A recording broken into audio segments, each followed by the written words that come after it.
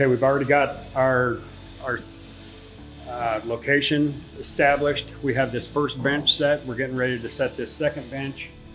So what we'll do is we'll pull these electrical wires through. The electrical will come out of the front eventually. And we'll move this bench back.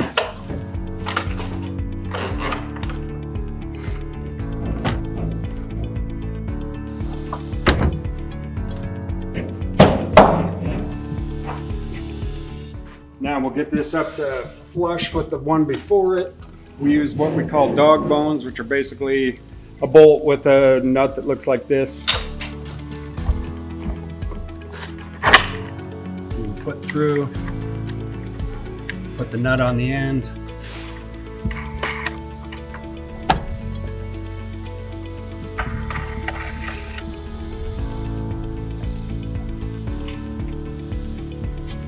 And then what we'll do is we'll come down to the other end, and we have a laser set up over there that coincides with our benchmark elevations.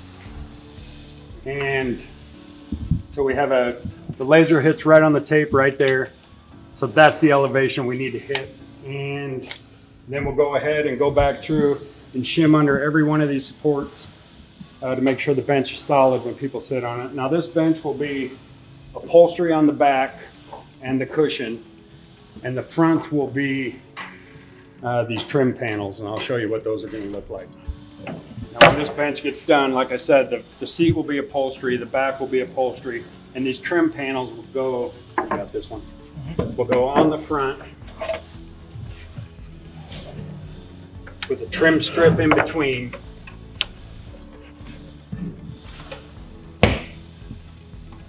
And we'll end up with this look right up here. And that is basically what all our wall panels will end up looking like, and all the way through the entire building.